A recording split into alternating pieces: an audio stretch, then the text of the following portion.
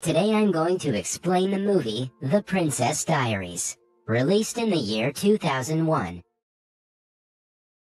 Mia Thermopolis is a shy 15-year-old girl who lives with her painter mother in a renovated San Francisco firehouse. She is socially conscious and has a hard time making friends.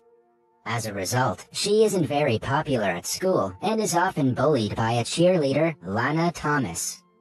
Mia is best friends with a girl named Lilly Moscovitz, who shares similar personality traits to her. Mia has a crush on one of the popular guys, Josh Bryant, who is also Lana's boyfriend. She sees them kissing and imagines herself in Lana's place. That day, Mia goes against Josh in a debate competition. A confident Josh makes everyone cheer with his bold opinions. But when it is Mia's turn, she stutters, making the entire class laugh at her. Humiliated, she runs away as everyone makes fun of her. After school, her mother says that her grandmother on her father's side has come to San Francisco from Genovia and wishes to meet her. Mia is confused as to why she wants to meet all of a sudden when she has never bothered to contact them till now. The next day after school, she goes to the address and ends up in front of a massive mansion. She is welcomed by a butler, who leads her to her grandmother, Clarisse Renaldi. Mia is then informed that her grandmother is actually the Queen of Genovia, a small European kingdom. The reason she wanted to see Mia was to inform her that her father was Crown Prince of Genovia, and, due to his recent death, she is now the next in line to the Genovian throne.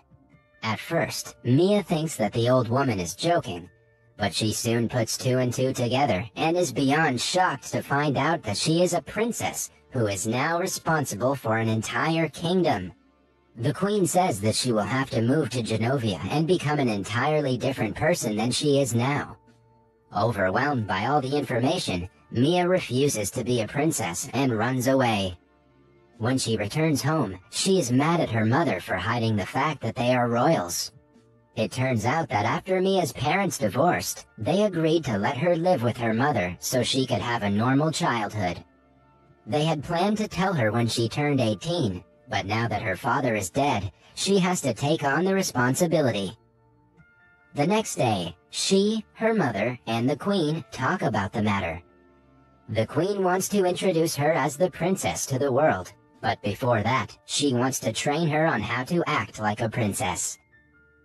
Mia is strictly against the idea, but her mother persuades her to attend the princess classes and decide if she wants to be a royal after that. Till the ball, Mia will have to keep this a secret. The queen then sends Mia off with a head of security, Joe, who has been appointed to take care of her and ensure her safety until she is declared a princess to the world.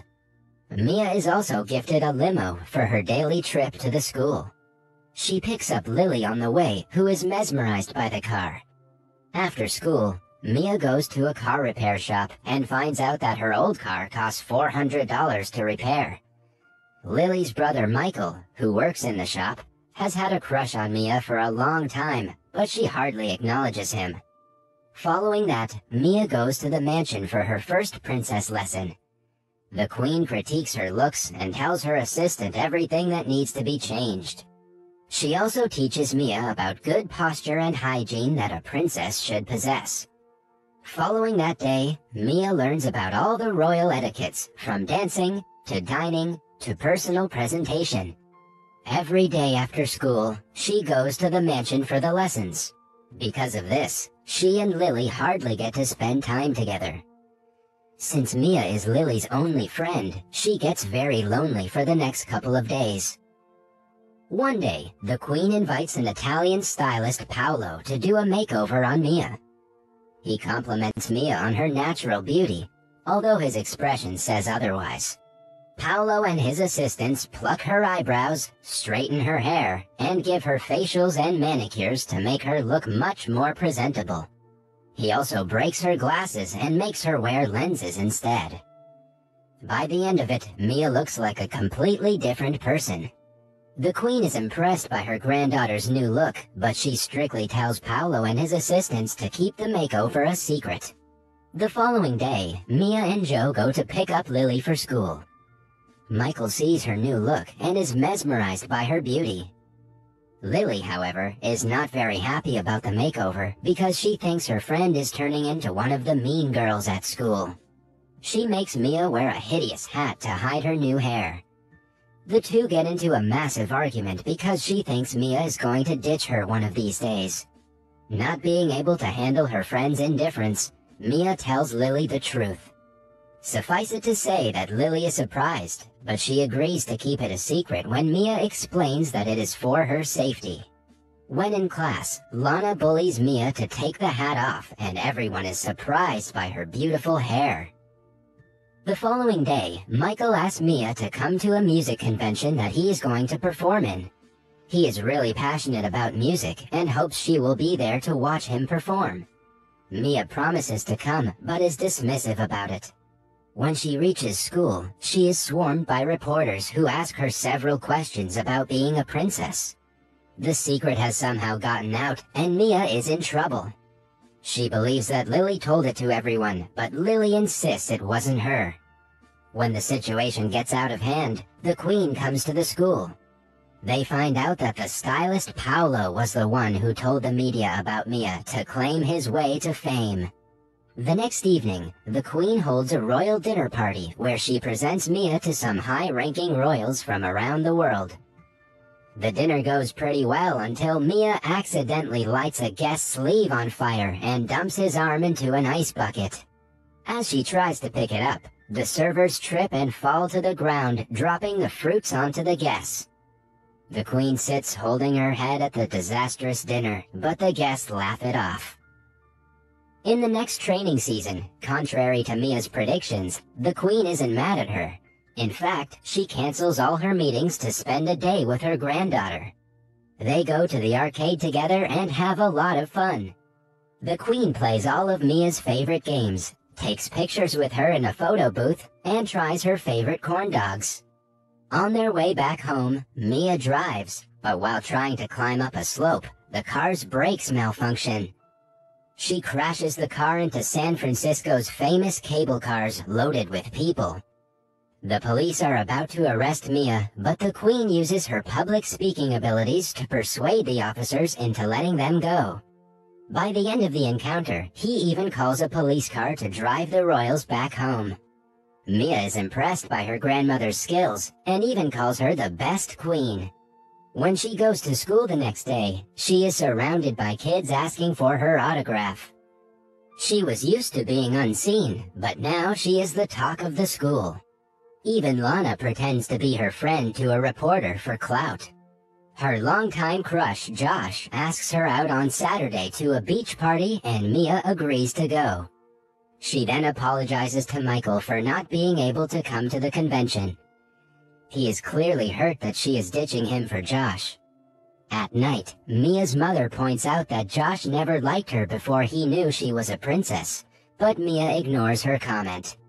The beach party goes well for the first few hours. That is, until the reporters crash the party looking for Mia. She and Josh hide in a shack. He tries to kiss her, but she retreats because something doesn't feel right.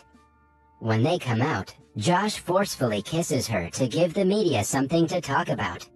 Following that, Lana and her group trick Mia into changing her clothes in a tent and invite the paparazzi. They snap photos of her covered in only a towel, which are sure to make headlines the next day. After returning home, a humiliated Mia cries in her mother's arms. The following morning, the unflattering photos make the news with exaggerated and outrageous headlines which upset the Queen. Mia apologizes for her actions and admits that she is unfit to be the princess. The Queen still invites her to the ball and asks her to bring any friends she wants, except Josh. After Mia leaves, Joe makes the Queen understand that Mia is still a teenager and her granddaughter before she is a princess. The two agree on the fact that Mia is ready to take on the responsibility to be the ruler of their country, seeing how she took the criticism and reacted accordingly. At school, Mia apologizes to Lilly for not being herself for the past few days and for missing a talk show that Lilly had invited her to. The two reconcile and decide to go to the ball together. Later during gym class, Josh starts making fun of Mia again. She hits him with a ball and wins a baseball match against him to teach him a lesson. In the evening, Michael comes to her house to deliver her car from the car shop. Mia apologizes for not coming to his show and invites him to be her date at the ball. However, a hurt Michael refuses to acknowledge her and sarcastically claims that Josh would look better in a tuxedo. Mia and her nerdy friend are together during lunch when Lana and her group make fun of the two. Having had enough of the bullies, Mia smothers ice cream on Lana's dress, embarrassing her in front of everyone. Later that day, the Queen apologizes for being harsh on her and asks her to give a speech to renounce her title to the people at the ball. She also hands Mia a diary that her father wanted to give her for her 16th birthday. After she leaves, Mia decides to run away to Colorado, scared of disappointing the Queen and the people at the ball with her speech. The responsibility feels like too much burden for her, so she has decided to take the easiest way out. After packing the bags, she reads a letter her father had left her. In the letter, he explains the importance of courage for a royal. He also claims that he loves her mother and her very much. Touched by his words, Mia changes her mind and decides to go to the ball. Since she had told everyone she would come to the ball herself, she has to drive in the pouring rain. To her misfortune, the car breaks down on the way. Somewhere else, Michael receives a pizza with "sorry" written on it. After realizing that Mia is making an effort to make him feel better, he decides to go to the ball. Just when Mia starts to give up, Joe arrives in the limo and picks her up. When Mia doesn't arrive for a long time, the Queen starts the speech. In the middle of it, she sees Mia drenched from head to toe, ready to talk, so she leaves the stage for her. At first, Mia stutters like she usually does when speaking in public, but then she remembers her father's words and gives a heartfelt speech to the crowd. At the end of the speech, she announces herself as the Princess of Genovia, making the guests applaud. Moments later, she is crowned as the princess. She then changes into a beautiful dress and dances with Michael. The pair excuse themselves and come to the garden. Michael expresses his feelings to her, and the two finally kiss. In the following scene, we see Mia flying to Genovia to officially take on the duty of being a royal. Her mother is also moving with her, and Michael and Lilly are visiting for summer vacation. At the end of the movie, we are shown the massive palace of the royals of Genovia. Subscribe to watch more videos like this. Turn on notifications. And leave a like, it really helps the channel out. Thank you for watching.